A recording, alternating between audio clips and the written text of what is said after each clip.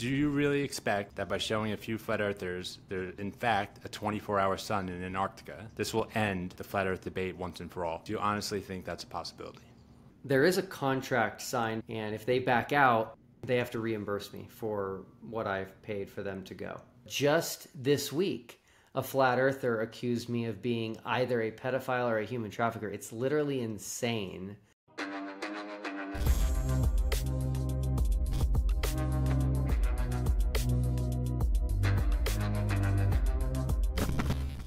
Today's conversation is with Will Duffy, the creator of The Final Experiment. Who's Will Duffy and what's The Final Experiment, I hear you ask? Good question. Here's what you need to know. During the summer, in Antarctica, the sun never sets and there's 24 hours of daylight. To this, flat earthers say, first of all, you can't go to Antarctica because it's guarded by the military and something Antarctic treaty. Second of all, there's obviously no 24-hour sun because the earth is flat and that isn't possible on a flat earth. And that's when Will Duffy said, hey, I'll pay for a bunch of us to go to Antarctica to find out. And everyone was like, wait, what? Who are you? I'm Will Duffy, a pastor from Colorado and the creator of The Final Experiment. And now a group of flat and globe earthers are headed to Antarctica this December. Anyway, it's pretty cool, and if you want to follow along, there will be links to Will's website and YouTube channel for The Final Experiment in the description below. As always, if you enjoy these kinds of conversations and want to see more like this, I'd really appreciate it if you could let me know by hitting those like and subscribe buttons. All right, intro over, and now on to my conversation with Will Duffy. What's up, everyone? I'm back, and today I am joined by the man with the plan, Will Duffy. Will, thanks for joining me today. Yeah, glad you reached out and excited to be here. So first question, I just want to preface my question by saying I think what you're doing with The Final Experiment is fantastic. The response so far has been interesting. I love the spirit of it, and most of all, I think it's incredibly generous on your part. Yeah, thanks. I appreciate that. That said, do you really expect that by showing a few flat earthers there's in fact a 24-hour sun in Antarctica, they will then realize that they were wrong about the shape of the earth this whole time, and in turn, this will end the flat earth debate once and for all? Do you honestly think that's a possibility? Well, here's the deal. I hope that people are in search of truth.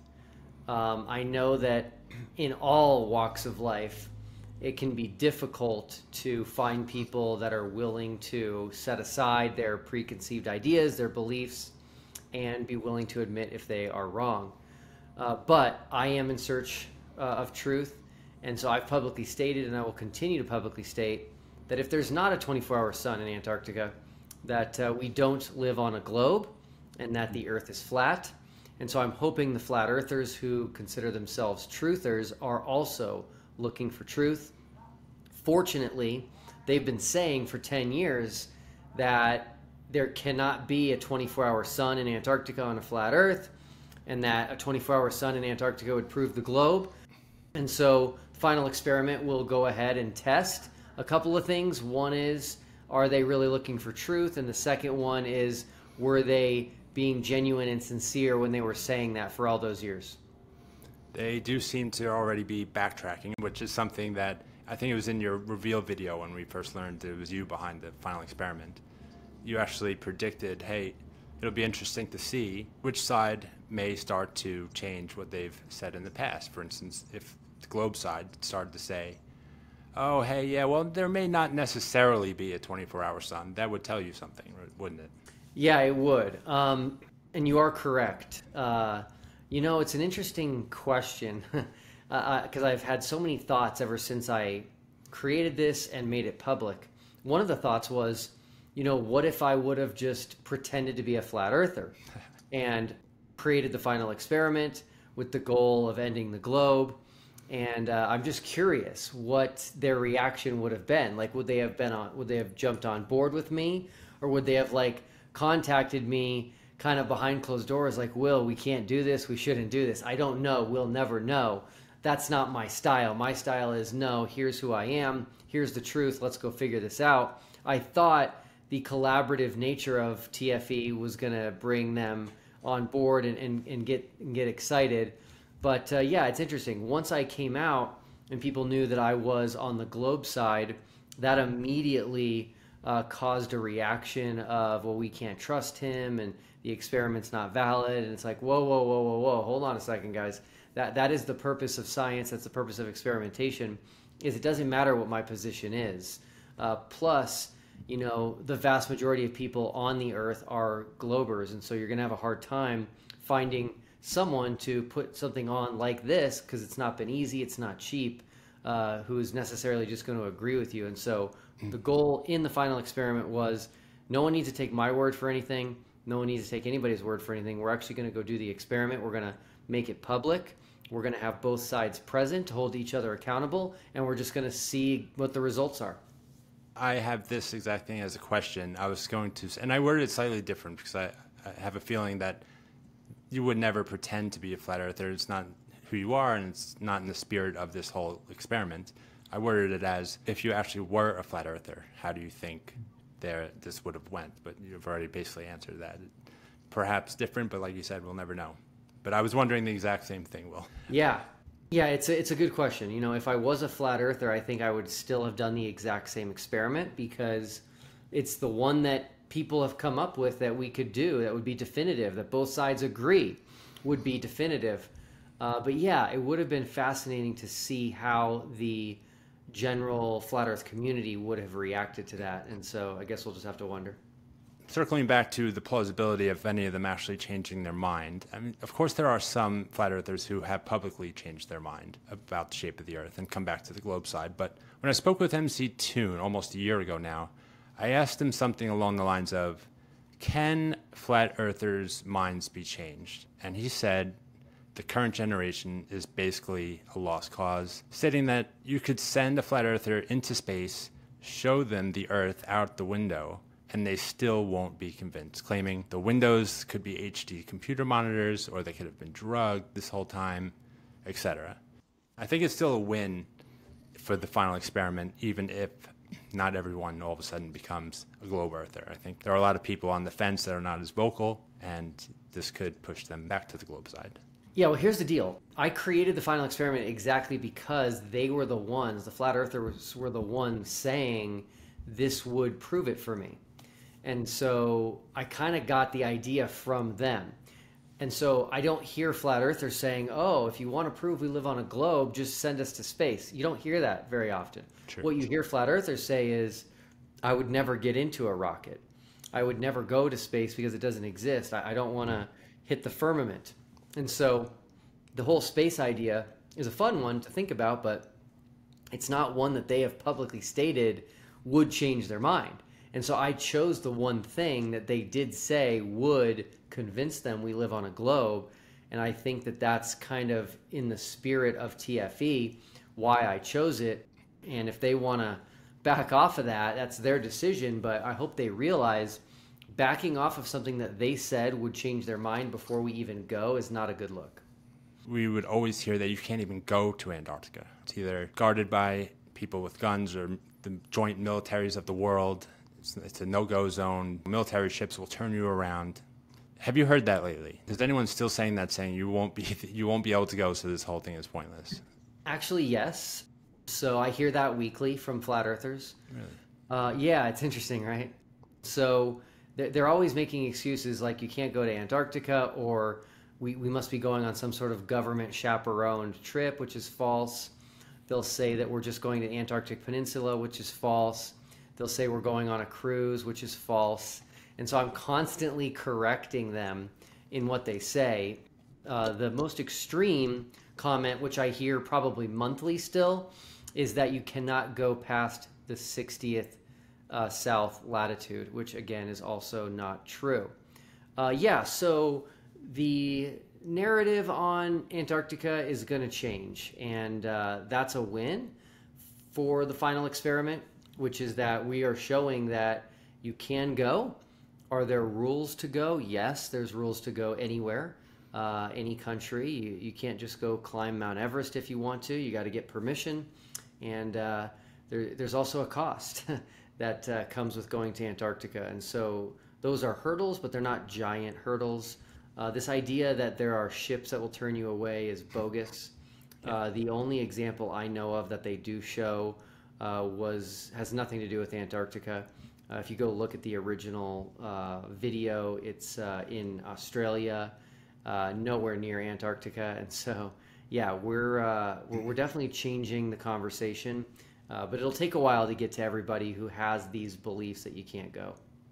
You know, some people will say that wherever you are is not Antarctica, that there'll likely be one of the rebuttals. I recall Whitsitt saying to you something along the lines of he would have to sit in the cockpit of the plane the whole ride, just to be sure the plane is traveling as it's claimed. Were you expecting that level of distrust and paranoia?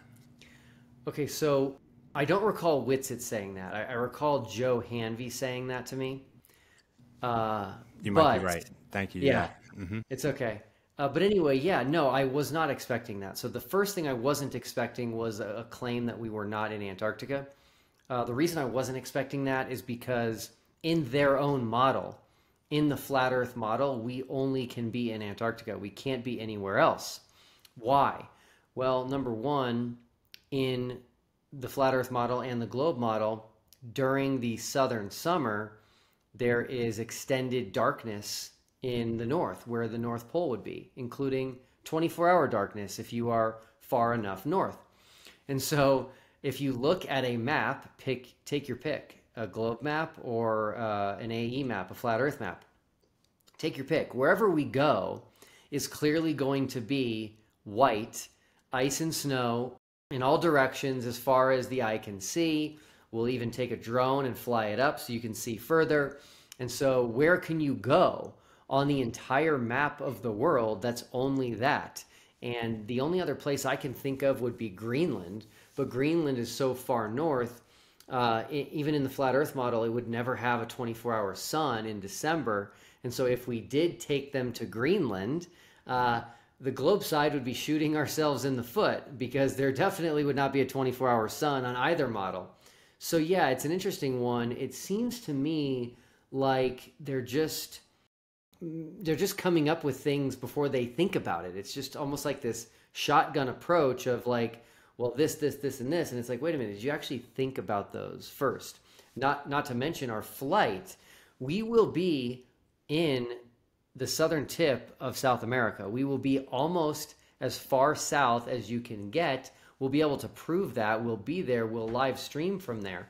And so this idea that we would fly somewhere else from the southern tip of South America and end up not in Antarctica is crazy. That flight would be insanely long, would fly over multiple continents. And the reality is, as soon as we take off, we're going to be over water, and we're going to be over water for a few hours. And then all of a sudden we're going to be over Antarctica. So yeah, that particular one is no good. And if they want to make that their answer as to we are not in Antarctica, number one, it's not going to hold any water, no pun intended. Number two, they're not going to be able to make it make sense on any particular model, because again, we're going to be monitoring the sun down there, and if they think we're somewhere else, they're going to have to explain that. Yeah, because you're going to, like you said, fly a few hours over water, and it's actually going to be colder where you're going. Like you said, there'll be snow where you're going. So where else could you have went? If you would have went north, you wouldn't expect snow and cold weather. Are you just relying on that logical line of thinking and hope that convinces people that you are, in fact, in Antarctica, or do you have some other strategies to establish that you traveled there? Yeah, I do have a couple other ones. One is going to be GPS. We're going to have a GPS unit for both teams, globe team and flat Earth team, and then also we're going to take some videos out the window, which will show the direction that we're flying, and we'll also record the time of the flight. There's a lot of different things. I'm hoping the flight will be trackable on websites that track flights, all that kind of stuff. Okay. Current status update, I know you give them pretty regularly, but correct me if I'm wrong. I mean, I know you originally said you were going to pay for one trip, fully funded, for one globe earther and one flat earther. Currently, there's Dave McKeegan, Jaron as well now. Whitsitt. What did I miss? How did Whitsitt get a complimentary trip as well? Yeah, so the first person we offered a free trip to was Flat Earth David Weiss. He turned it down. And then it went to Jaron next. Jaron accepted it, but he didn't want to go alone with a bunch of Globers. And so he asked if another flat earther could go, preferably Austin Whitsitt. And so I agreed. to do that. So that's how you've got two flat earthers on that side versus one glober. And current numbers actually are 4 globers are going, but they're either crowdfunding or paying their own way, other than McKeegan, and actually 3 flat earthers who 2 of them are going on my dime and one of them is going via crowdfunding. Is it just 4 globers now? I thought the score was 8-3. So the scoreboard is who has participated in the experiment itself from the original 24 flat earthers and 24 globe earthers that I invited. This experiment is going to be worldwide, meaning we're going to need people to do things from where they live, and we're going to need people boots on the ground in Antarctica. So we actually have a tab on our website called Antarctica Bound, which has a list of who's actually going to Antarctica. But in terms of participation in the experiment, we've had 8 on the globe side and 3 on the flat earth side participate. But don't you have like MC Toon, who's crowdfunding, I know, and as well as a few others? Who are you not counting them yet because they're not paid up?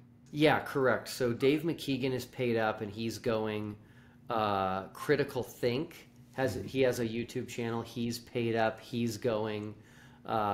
Leonard William is just someone from Australia who saw the final experiment, has always wanted to go to Antarctica. He contacted me and said, hey, can I join you guys? I'll pay my own way. And I said, absolutely. So then he signed up, and then me.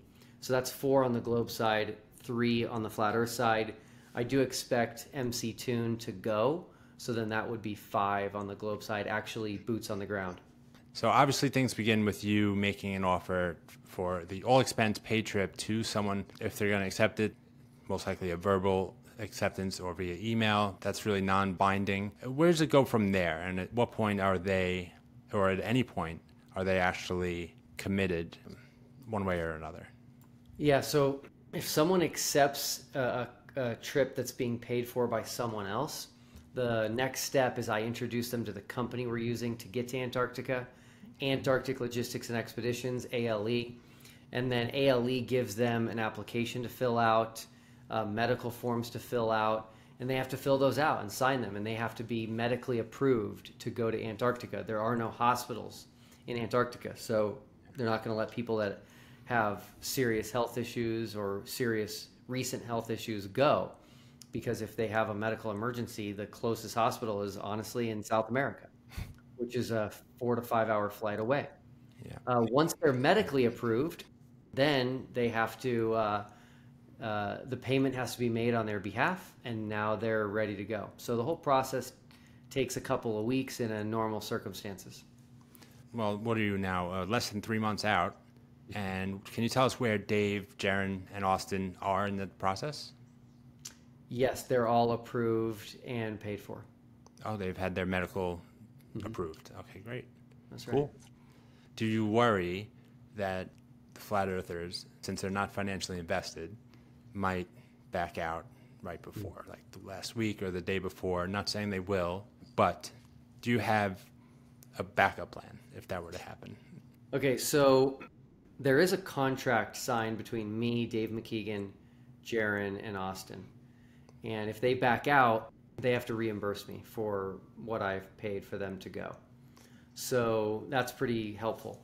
If they do back out, again, hopefully they see how bad that will look in the big scheme of things, right? Imagine having a trip completely paid for you to go. All eyes are watching to see what happens, and then you just no-show.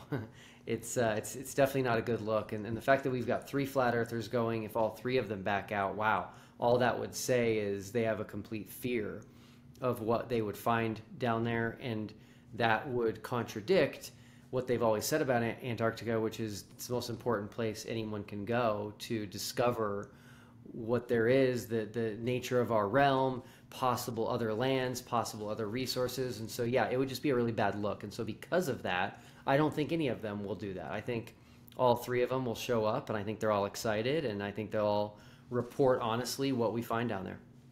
I don't think they'll back out, but would you still go without them if it was just globe earthers? Of course. Yeah. I want to compare this changing of opinions and backtracking to the excitement leading up to Bob and Jaron performing their respective experiments in the documentary Behind the Curve. To me, it's obvious those two were confident and excited to demonstrate that the Earth doesn't rotate, and in Jaron's case, that there is no curve. And clearly, they were genuinely shocked when the results didn't match their expectations. Have flat earthers become increasingly cynical over the years? Or maybe it's just the overwhelming confidence of the globe side that's got them shook. Why do you think they were so excited to perform the experiments back then, and that wasn't the case for the final experiment? Yeah, that's a really good question. I don't know a lot about Jaron's experiment other than what's on the documentary, which he, again, claims, and he might be right, probably is, that it was completely doctored and chopped up and edited to make it look like something it wasn't. Bob Nodell, on the other hand, is pretty clear. When they got him on camera saying, we can't let this information, this 15 degrees per hour, we can't let that get out to the public, that's clear he's trying to hide something. So, I don't know. Yeah, I just don't know how to answer your question. It could be that they were doing the experiments and they thought, hey, if we're doing an experiment and it doesn't go well, we can just sweep it under the rug. And the fact that TFE is like, I'm doing it and it's being broadcast to everyone and everyone's talking about it, it's a little bit riskier, right? You can't try to pull what Bob Nodell tried to pull, which is like, okay, the results are not what we thought they were going to be, so we're not going to tell people. That's not what this is about. This is about transparency. This is about honesty. This is about truth. And so, yeah, whatever happens will be broadcast to the entire world. It will be videotaped. There'll be eyewitnesses. And again, I've made a commitment to the flat Earth community that if there is no 24-hour sun, if the sun sets, I will blow the lid off this thing. Flat Earthers have tried to tell me that I'm going to be paid off to lie and all this kind of stuff, and I'm just not going to do that. So, if, of course not, but let's say the sun does set. Now, we're expecting flat earthers to basically admit the globe is true if it doesn't set. I don't think for a minute that the globers, if the sun was to set, any of them would become flat earthers. Now, many of them have offered to do this or that. They've demonstrated how confident they are that it's not going to set. But if it did, what do you think the response of the globe side would be? Well, there's a whole list of people on the globe side saying that they'll admit they were wrong, they'll become flat earth, they will denounce the globe, they'll delete their videos, they'll delete their YouTube channels. Unless we're going to say they're all lying, I think they'll all do exactly what they said they would do. They may follow through with the promises they make. Whether they believe the earth is flat or not, that's, I think, a different question. I would just say, I would think, and I'm just being honest here, so I don't even blame the flat earthers who are going to see the 24-hour sun and not become globers, right? I wouldn't become a flat earther. I would say, hey guys, we must have messed up here. What did we do wrong? Where are we? Maybe we're in the wrong place. It's the wrong time of year. Like, what did we do wrong? So, I don't know. I think it's maybe a little unfair to expect any flat earthers to instantly become globe earthers when the sun doesn't set, but here's the deal. The globe model is very specific and it's very precise. For example, people have tried to say, well, maybe the globe side, if the sun sets, will say, well, maybe the earth is not tilted, or maybe it's not tilted at 23.5 degrees. None of that works. If you don't tilt the earth, you don't have the 24-hour sun in the north during the northern summer. And so I do feel like globe earthers would acknowledge that we don't live on a globe if the sun sets. Really? I don't think I would assume that we did something wrong. And that the model is the model. That's just how I feel. If something doesn't match, if your results don't match the results of every other scientist and expert in the world for the last hundreds of years, if you get different results, the first thing you should think, in my opinion, is where did I go wrong? Yeah, we can definitely look at that. The other thing to consider is the impossibility of a 24-hour sun on their model. That's a big one. And so I think that the 24-hour sun in Antarctica might be in the top two, top three ways to falsify flat Earth. My top two would be a flight over Antarctica. So you can go from anywhere, but maybe you leave the southern tip of South America, fly due south, go over the South Pole, and then you come up north to Australia. That to me would be absolute proof that we live on a globe and that the flat Earth model can't work. Number two would be the 24-hour sun in Antarctica. So these are big deals for falsifying flat Earth. And I think if we do find a 24-hour sun, it's going to be pretty convincing. You know, I spoke with Flatzoid. He was on my show also a few months back. And one of my questions to him was, what would convince you that we're on a globe? And one of them was circumnavigation north to south. Well, hold on a second. Yeah. Did you guys talk about the 24-hour sun at all? Unfortunately, we didn't. No, it was prior to you even posting your first video. Okay, so let me talk about the circumnavigation thing, because this is confusing. You don't need to go from the North Pole south back to the North Pole to prove we live on a globe, okay? So I want to get rid of that right now. You don't have to do a full circumnavigation. All you'd have to do is what I said. Southern tip of South America, fly south, come up north to Australia. That's it. It's game over. That is something that's only possible on a ball and is absolutely not possible on a flat Earth model. On a flat Earth model, you fly south of South America and just keep heading south. You will be getting further and further away from Australia. Yeah, I'm not super familiar with where Australia is on their map compared to South America, but okay. So here, real quick. There's South America. Okay. On the A map, there's Australia right there. So if you got on a flight here and headed this way towards Antarctica, you're getting further and further away from Australia. I see. Okay. Cool. I want to talk about a few things that surprised you or that you didn't expect. Did you ever imagine it would be this difficult to give away a free trip, an all-expense-paid trip to Antarctica to a flat earther? Did you imagine it would be this difficult? Never in a million years. I thought it was going to be difficult to figure out who to give it to. Now, I do need to give credit where credit is due. People on the globe side were telling me, Will, they're not going to accept it. I'm like, what do you mean? Of course they will. And it was just like pulling teeth. So that is one thing I didn't expect. The second thing I didn't expect was being called a pedophile and a human trafficker. Wow. Yeah, so that's been happening a lot. I haven't caught all of them because I can't. But just this week, a flat earther accused me of being either a pedophile or a human trafficker. It's literally insane the lengths they'll go to discredit me. And again, I want to tell these flat earthers, like, I'm not the enemy. Yes, there are people on the globe side that I think are rude, that I think are inconsiderate, and they, just claim that they're right and you're wrong. They're smart, you're dumb. They understand, you don't. Now, even in that situation, when someone's coming to you and they're just being rude and inconsiderate and in that situation, it's still not right to call them something like that, which I've heard happen before. But in my situation, it's like, guys, what have I done that's so bad? All I've done is I've listened to you. I listened to you for 2 years.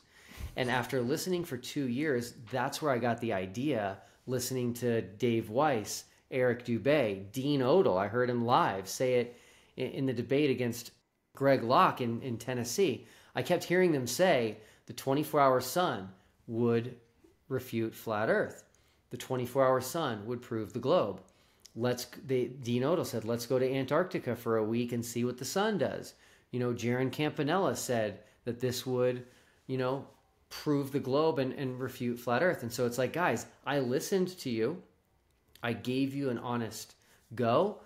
And then that's how I came up with this idea. And then I offered to pay for it. It's like, guys, don't treat me like this. I'm not the enemy here. I want to talk to you a little bit about religious belief. I think the flat earther and religious person have a similar experience in some ways. So, for example, they are both part of a community, which has its benefits, and it's a nice thing. However, I think it also makes it more difficult to walk away from, especially if you're seen as a leader within that community. And I would argue that flat earth content creators are leaders in their community. As a pastor, you're a leader within your church community. Now imagine over the past year or years, you've lost your faith. Do you feel that it would be more difficult to admit and walk away compared to a person who just attends church every Sunday and goes unnoticed for the most part? You know, this answer will surprise you, but I think it would be easier. Really? And I'll tell you why. Being in a position of leadership, if I walked away from the faith, I couldn't continue to talk like I still believe. I couldn't continue to teach lies and things like that. So I think it actually would be easy for me to be like, hey guys, sorry, I'm done. I'm tapping out. I'm walking away from this. I don't believe this anymore. I can't continue to be on this platform saying these things. How do you think the religious community would respond to that? Because the flat earth community does not respond well when people leave the flat earth. Yeah, it's interesting. I haven't seen a lot of examples, but yeah, it's tough. Something else that I was not, this is another answer to your question, something else I didn't anticipate seeing was how quickly flat earthers would turn on their own. When someone like Jaron Campanella stated, hey guys, this is cool. Let's go to Antarctica. It's free. They're all of a sudden like, you're a shill, you're fake, you're paid opposition, controlled opposition. It's like, whoa, guys, what in the world? You guys have all been saying you want to go to Antarctica. Like I remember a guy, it's in one of my videos because I was just collecting clips of flat earthers talking about Antarctica. Some guy called into Jaronism probably a year ago or more and was like, we got to go to Antarctica. And Jaron's like, I agree. Not one flat earther's ever been there. It's been 9 years. And this guy was like, we're going. I don't care what it takes. We're going. And he's like, all right, let's figure it out. And so it's like, all of a sudden, we're going to go. And they're just, if a flat earther says he's going to go, they're just like, oh, we don't trust you anymore. You work for the government. You work for NASA, whatever. It's crazy. I'm like, guys, what are you doing? What are you talking about? Like, this is not coherent. This is not logical. Yeah. I spoke with Rachie 50 as well. She's a former flat earther, and I asked her about her experience and how her relationships changed. And she heard everything, that she was never a flat earther, that she's a shill, that she's AI. Wow. Yeah. I've been accused of being AI, by the way. But circling back to the actual trip, the final experiment, you're going to be there for 5 days or 5 nights, is that correct? Yeah. So we're going to be there for 5 days, 4 nights. And again, maybe those 4 nights will actually be 4 days. Yeah, 4 long days. Either way, that's a long time to be in the middle of nowhere staring at the sun. Well, actually, that's a poor choice of words. Hopefully everyone knows not to stare directly at the sun. I believe observe was the right word there. 4 or 5 days observing the sun. That's a long time. Do you have anything planned to pass the time, or is there actually a lot to do there? Well, no, I don't. I don't know what there is to do there. I know you can hike, you can bike, they're going to take us on a scenic flight around Antarctica. So there's a lot of things that will happen down there. But my main goal is the sun, documenting it as much as I possibly can. I obviously have to sleep as well, so we'll see how that goes. I wonder if Jaron and Austin will sleep in shifts. Probably not. Hey, I think it'd be a great idea. I'm down. Lightning round. I have a couple of fun questions for you. Feel free to answer however you like, but a simple yes or no will probably suffice for most of them, or almost all of them. You ready? Mm-hmm. Will there be alcohol at the campsite? No idea. I don't drink, so I haven't asked. Do you believe in ghosts? No. Does Nathan Oakley believe the earth is flat? No idea. Do you believe in psychics, particularly the kind that claim they can communicate with someone's dead relatives? No. How old is the earth? I think it's less than 10,000 years old. Which group wins in a fight, the 24 flat earthers or the 24 globers? No idea. Which group wins in a math competition? I would say the globe side would win the math competition based on the debates I've seen. Does the Bible say the earth is flat? No. And finally, most important question of all, which is a superior pet, dogs or cats? Definitely dogs. Okay, cool. I have just two more questions for you, Will. The first one being, this is actually probably a better question for when it's all over, but can you reflect on the journey thus far, and particularly if there's anything you would have done differently had you had the benefit of hindsight? Yeah, the number one thing I would have done differently is I would not have gone on Sean Griffin's show prior to announcing that I was behind the final experiment, because he ended up asking me if I knew who was behind it. I hadn't announced that yet, and so I denied it, and they've made a mountain out of that molehill. I'm actually aware of that. You made an apology video. It was just an unfortunate thing. If somehow the flat earth debate doesn't come to an end this December, what does your involvement with the flat earth look like going forward? I doubt I'll be involved, to be honest with you. This has taken up way too much of my time, way more than I anticipated. I wanted this to be a little bit of a side project while I did all my other passions and pursuits and, educating my kids. And so I just don't think I'm going to be able to continue. That's unfortunate. So the channel is just going to sit there. That's sad. But you brought a lot of excitement, and in some way you may have brought, I know part of your intention was to bring the sides together. Maybe that will happen. Of course, the story is not over. Since you mentioned the fact that it's taking up way more of your time, you have also said that it was costing you more money than you originally expected. I understand how it's taking up so much more time than you may have expected, but how is it costing more than you originally expected? Yeah, so my original budget that I got approval from my wife on was to only have 2 people go to Antarctica. Actually, you know what? When I first came up with the idea, it was 1, and it was only 1 flat earther. Then I was able to find ALE, who offered less expensive trips, and so then it was going to be 2. 1 flat earther and 1 globe earther, and that globe earther was probably going to be me. Then I realized I'm a nobody, so I need to pay for a big-time globe earther and a big-time flat earther. Then it's 3. Now we're adding Austin. Now it's 4. So when you said 1, you were not even including yourself. You were going to send them alone. Mm-hmm, that's right. Oh, wow. Okay. Yeah, so my budget is over by 200%. Wow. All right. So I guess that's going to do it, Will. Anything you'd like to share with the audience before we go? Yeah, if you're not familiar with The Final Experiment, check us out on YouTube. Just search The Final Experiment. We'll come right up. We post updates very frequently, weekly.